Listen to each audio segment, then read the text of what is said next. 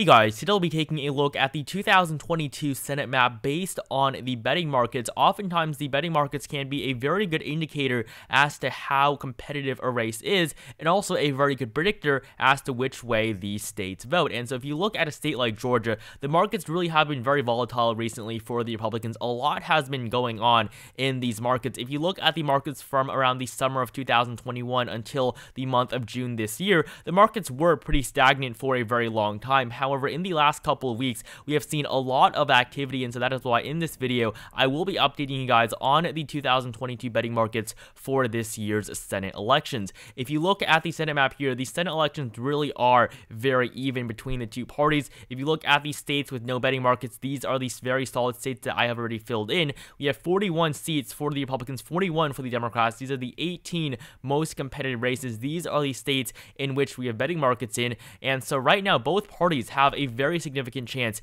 at winning control of the upper chamber after these midterms. And so I'm going to start off with the state of Washington. In the state of Washington, Patty Murray is running for her 6th term in office, and Tiffany Smiley is the Republican that is going to challenge her this November. If you look at all the statistics here in Washington, the Democratic Party does have a significant advantage in this race. However, given the national environment and also the fact that Patty Murray has not always had the strongest victories in Washington, the race is likely to go into a likely margin. I do not think Patty Murray is going to win by over 15%. However, it is almost guaranteed that she is going to win her seat nonetheless. Currently, Patty Murray has a 92% chance of winning, and if you look at this map here, this will be the first state on this map, and it will be a likely state for the Democrats. And so basically how I'm doing the margins here is anything over 95 is going to be solid, between 75 to 95 is going to be likely, 60 to 75 is going to be lean, and of course between 50 and 60 is going to be tilt for either party. Now moving down south to the state of Oregon, we also have a pretty non-competitive race here with Ron Wyden running as the Democratic incumbent. Ron Wyden will be running for another term in office, and he is expected to defeat Joe Ray Perkins, who is the Republican nominee. As you can see here, he has an overwhelming 96% chance at victory this November. So Oregon here is going to be very solid for the Democratic Party. Now in the state of Nevada, this race is going to be much more competitive than the other two that we just went over. In the state of Nevada, it will be between Catherine Cortez Masto as the Democratic incumbent and Adam Laxalt, who is the Republican nominee. I think Laxalt is an electable candidate, even though his stances on things like abortion are not popular. I think that he is a lot more electable than someone like Blake Masters in Arizona, or Herschel Walker in Georgia, or especially Mehmet Oz in the state of Pennsylvania. So I think that Adam Laxalt is an electable candidate. I think he can win over independents, but no matter what, it is going to be a very close race between Cortez Masto and Laxalt here in the state of Arizona. The race is going to be, I think, one of the closest ones on the ballot. If you look at the odds here, the Republican Party currently has a 57% chance of winning, 43% for the Democrats. I mean, this is down significantly for the GOP from late June when they had a 64% chance of winning, and the Republicans' odds did not go down because Roe v. Wade was overturned. Even though Nevada is one of the most pro-choice states in the country, it was because Adam Laxalt came out very supportive of Roe v. Wade being overturned. That is what ended up hurting him, and that is why his numbers dropped just in a few days from 62% all the way down to 51%, and this race at this point is almost a coin toss, but the GOP still does have a very slight advantage. So currently in the state of Nevada, it is going to be tilt for the Republican Party with Adam Laxalt as the GOP nominee. Now you can visit my website at paelectionhq.com. We have a Senate forecast currently up, a governor's forecast will be added very soon, and we have individual pages for every single Senate race on the ballot this November. So make sure you check that out. The link is at the very top of the description below as well. So looking at our map here again, I'm going to now go over the state of Utah. In the state of Utah, we have a surprisingly close race, with the Republicans only having an 89% chance at victory here, with Evan McMullin running as an independent. McMullin currently has an 11% chance of victory against Mike Lee. Mike Lee is, of course, the Republican incumbent in this race, and for the first time ever, the Democratic Party has not nominated a candidate for the Senate election in Utah. They have endorsed Evan McMullin, who, of course, course, is the independent that ran in the 2016 presidential election and was able to gain a significant following specifically in the state of Utah. So Mike Lee still is in a very good position going into his re-election. He is in all likelihood going to win another term in office, but Evan McMullin, I think, is going to pose a much stronger challenge than a traditional Democrat would. And so if you look at the odds here, the race is still heavily favored for the GOP, but it is only currently a likely race for the Republicans.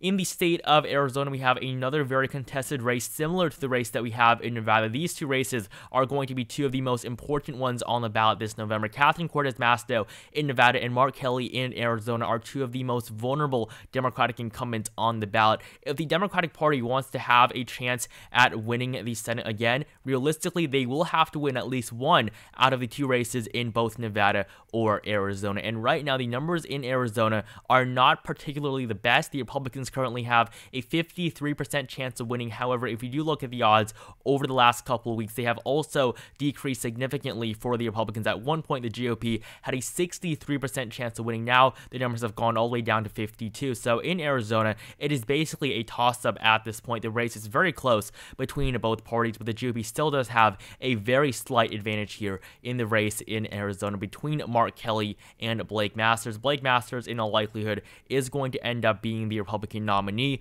The current polling between the two is very skewed in favor of Mark Kelly, but these are early polling numbers, so we will have to see what happens here in the next couple of months. Fundraising is also very much skewed towards Mark Kelly, and the big thing here is that the Democratic Party has been very successful in Arizona in the last couple of elections. If you look back at Arizona on the presidential level, you go back to just 2016, Arizona voted for Donald Trump by 3.5%. 2012, it voted for Mitt Romney by almost double digits. So the state of Arizona really has come a long way in the last couple of elections and now becoming very much a purple state. And in 2020, of course, it voted for Joe Biden. And right now, the state of Arizona has two Democratic senators. So Arizona is not the state that it once was, but currently in the Senate race with Mark Kelly running for re-election, it is currently tilt for the GOP. And to finish off the western half of the United States, we have the state of Colorado, where Michael Bennet is running for a third term in office. Michael Bennet currently has an 85% chance at winning that third term. If you look at the numbers here, 18 for Republican Joe Dia. Joe Dia has officially won the Republican nomination, defeating Ron Hanks. Joe Dia is much more of a moderate. He is not in the Trump wing of the Republican Party. He is not an election denier, and I think that is going to help him out on the ballot. Colorado, of course, voted for Joe Biden by almost 15%, and so I think Michael Bennet, just like Patty Murray, is going to face a pretty strong challenge this November, but in the end, he is still very much favored to come out on top. So Colorado will also be a likely state for the Democratic Party, and I'm going to now go over the state of Alaska just to get it out of the way. Alaska is going to be very solid for the Republican Party. No matter what, it will remain a red seat. In the state of Alaska, Lisa Murkowski is running for her re-election. The GOP currently has a 96% chance at winning. So basically what happens here in Alaska is there will be 4 candidates elected in a primary. Those top 4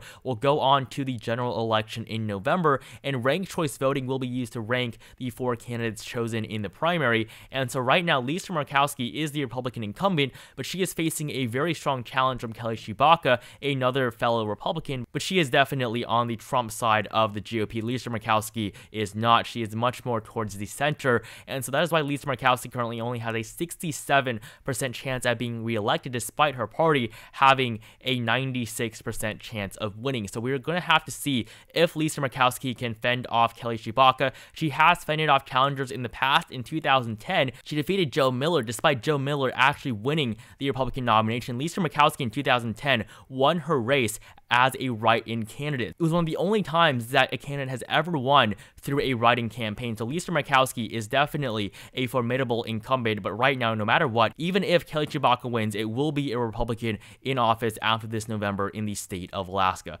And so now, with all of the western states filled in, I'm going to now move on to the state of Iowa, where Chuck Grassley is running for his 8th term in office. In the state of Iowa, the race will be between Chuck Grassley and Michael Franken. Currently, Grassley has a 94% chance at victory here. I think that Michael Franken is going to pose a strong challenge to Chuck Grassley. Michael Franken is definitely one of the better nominees that have been pitted against Chuck Grassley over the last couple of decades. Currently, Iowa is going to be likely for the GOP. Another likely state for the Republicans is going to be the state of Missouri. Currently, the Missouri primary is an absolute mess.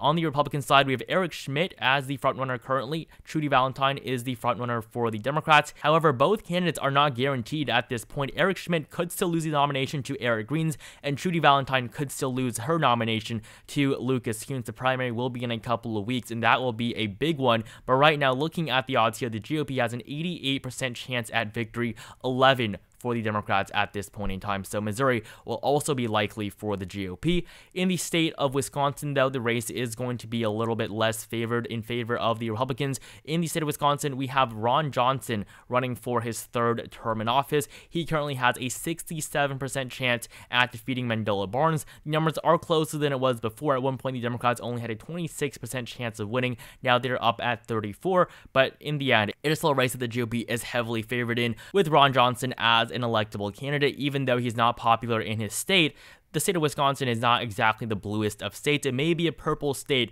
but it does still favor the GOP very slightly. Joe Biden barely won the state of Wisconsin. Ron Johnson won by a pretty large margin in 2016, considering how close this race is. In 2022, with the national environment no longer favoring the Democrats, it will be very difficult for Mandela Barnes. So currently, the state of Wisconsin does favor the Republicans, and so that is why Wisconsin is going to be labeled as a lean state according to the betting markets.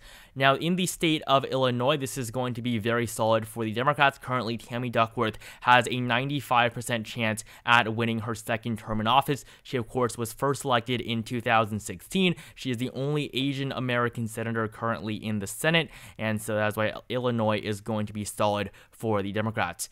And so now finishing off the Midwest here, in the state of Ohio, Ohio is also going to be a big race on the ballot this November. In Ohio, we have Tim Ryan running against J.D. Vance. This is going to be, I think, one of the closer races of the year. I think Tim Ryan is someone that can pose a pretty formidable challenge against a GOP nominee in a state like Ohio. Even though Ohio is not the purple state that it once was, Tim Ryan is actually leading in the polls currently, which is not something that should be happening. We're going to have to see what happens in Ohio in the coming months, but right now the rate's looking pretty good for the Democrats just based on numbers alone. Of course, in 2018, Ohio re-elected Sherrod Brown to a third term in office, so it is not impossible for Ohio to elect a Democrat even on the Senate level. So looking at the numbers here, 84% chance for the GOP. Yes, the Republicans are still heavily favored here, but if we do get more reliable polling data showing Tim Ryan ahead, the race really could tighten up. So right now, the GOP does have a likely chance at victory in the state of Ohio. And finally, the final state in the upper Rust Belt here, the state of Pennsylvania. This is going to be the race the Democratic Party has the biggest chance of flipping. Currently, it is held by Republican Pat Toomey, but he will not be running for a third term in office. So in Pennsylvania, the Democrats currently have a 60% chance at victory. You go back just 3 months, and the GOP had a 60% chance at winning this race. Mehmet Oz has proven to be an absolute disaster of a nominee for the GOP. Of course, Mehmet Oz won the nomination with the support of Donald Trump. As you can see, Mehmet Oz is polling terribly against John Fetterman, and this is based on very recent, very reliable polling data. Of course, the polls in Pennsylvania are still likely to skew in favor of the Democrats just a little bit, but this 6.3% lead is very significant. John Fetterman currently clearly has the advantage in the Pennsylvania Senate race. He is also ahead in fundraising, and John Fetterman actually reported his numbers 3 months before the latest reporting from Mehmet Oz, so these numbers are going to be even higher for John Fetterman. And if you look at the last couple of elections, of course, Joe Biden won Pennsylvania on the presidential level, and in 2018, Bob Casey won his re-election very easily. So John Fetterman right now may become the second Democratic senator from the state of Pennsylvania, serving alongside Bob Casey. If you look at the odds here, 60-44, Democratic Party with a clear advantage in the Pennsylvania Senate race. So Pennsylvania currently is going to be lean for the Democratic Party.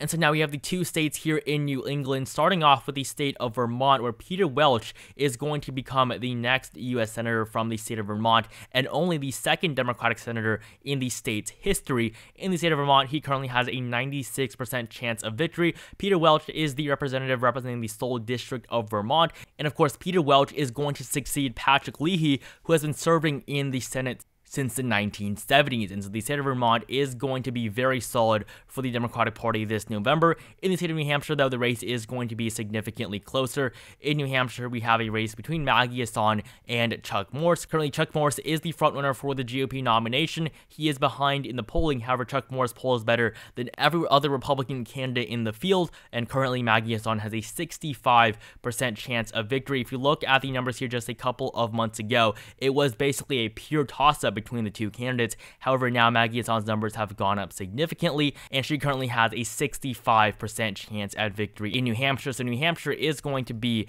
a lean state for the Democrats. Now we have three final races here in the southeastern region of the United States, starting off with the state of North Carolina. Currently, the GOP has an 80% chance at victory, so it is going to be 4-1 in favor of the GOP in terms of both parties' odds of winning here. The race will be between Ted Budd and Cheri Beasley. I think Ted Budd is one of the best nominees that the GOP has put up in these competitive races. Ted Budd is a very electable candidate. He is currently a member of the U.S. House representing a district in North Carolina. Cheri Beasley is a former Supreme Court Justice of North Carolina. However, right now, Cheri Beasley is simply behind. Ted Budd is in a much better position than Beasley. The polling does show Budd ahead only slightly, but the polls in North Carolina have been known to heavily favor the Democratic Party, and so that is why right now I do think Ted Budd is almost guaranteed to win his first term in office. But this race still can get closer if we see some interesting developments in the next couple of months. But right now, even though North Carolina is going to be competitive, the GOP has a very significant advantage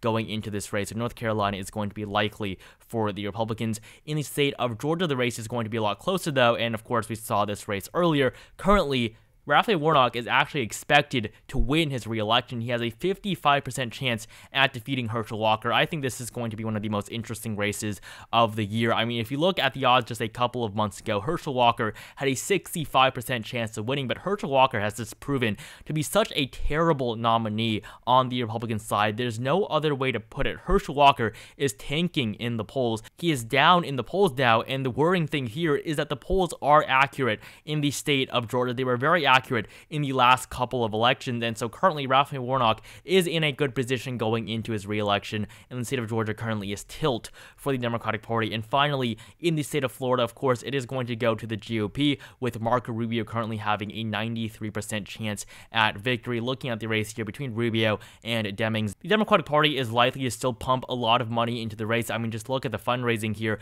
but in the end, Marco Rubio is going to be a very difficult incumbent to defeat, and so that is why right now he has a 93% chance of victory. So Florida is going to be likely for the GOP. So according to the betting markets right now, the Republicans will win 51 seats, 49 for the Democrats, but you do have to keep in mind that Nevada, Arizona, and Georgia are so close. It is basically a coin toss in all three of these states at this point. If you look at the odds here for the control of the Senate, the Republicans currently have a 63% chance of winning, 40 for the Democrats. If you look at the numbers just a couple of months ago, the Democratic Party at one point had a 22% chance of victory. So the race really is tightening up here for the Senate elections this November. If you look at the amount of seats the GOP will control, it does sit at around 51 to 52. So the GOP is still a little bit favored, but you definitely cannot count out the Democratic Party at this point in time. So thank you guys so much for watching this video. Make sure you check out my website at paelectionhq.com. Like, comment, and subscribe, and I will see you guys in the next video.